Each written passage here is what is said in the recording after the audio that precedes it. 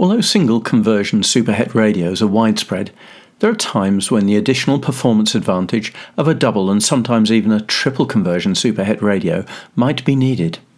In this video we'll look at what double and triple conversion radios are and the advantages they provide, and we'll also take a look at some of the formats used.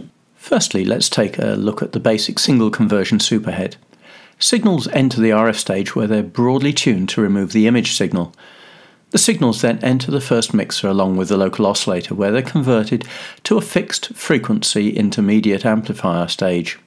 Here they're amplified and filtered before being passed to a demodulator to reconstitute the baseband signal, which is often audio, and then this is amplified. So let's discover one reason why a double conversion superhet radio might be needed.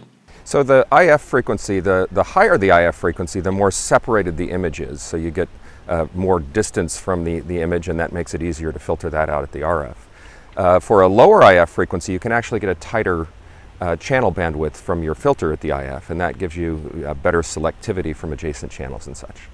One of the key issues of the superhet radio is that of image response, so having a double conversion superhet format enables the first IF to remain high.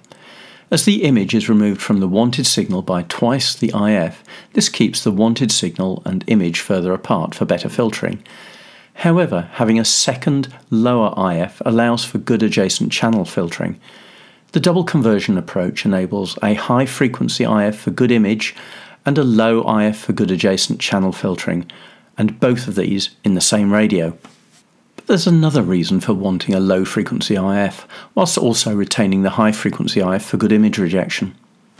Multiple conversion radios are generally designed because there are specific processing requirements for received signals. For example, a very narrow bandwidth might be required for detecting certain types of digital signal, and this the processing for this may only be available at quite a low frequency, so it's necessary to take the intermediate frequency where most of the gain of the radio is and then convert from that frequency down to a lower one at which the digital signal processing that's required can be easily implemented. Another reason for using a double conversion superhet occurred before the advent of frequency synthesizers. Up until then, radio receivers had suffered from drift as the local oscillator was a free-running variable frequency oscillator.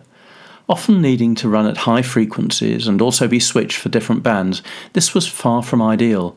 Changes in temperature, voltage and the like caused the circuit to drift in frequency, and of course this made using these receivers quite difficult at times.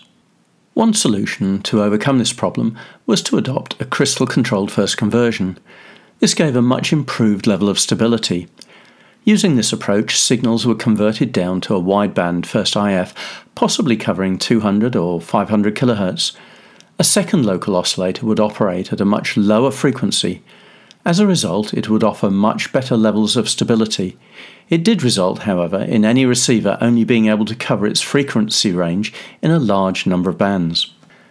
Nowadays, frequency synthesizers are used as local oscillators, and they have really good levels of frequency stability, basically the same as their crystal-controlled reference oscillators, and in fact they hardly drift at all. This means that the crystal-controlled first conversion radios like the format we've just seen are not developed these days. Despite this, double and triple conversion superhet radios are still used for high-performance radios, as they can provide many advantages. However, when designing these radios, great care needs to be taken in their design to ensure that the number of spurious responses and signals is minimised. Although we've talked mainly about double conversion radios, sometimes triple superhets are seen. These often convert the signal up in frequency first to gain a very good image performance, and then the signal is converted back down again in stages.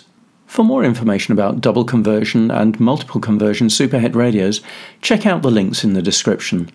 Also, please subscribe to our channel and like the video as well.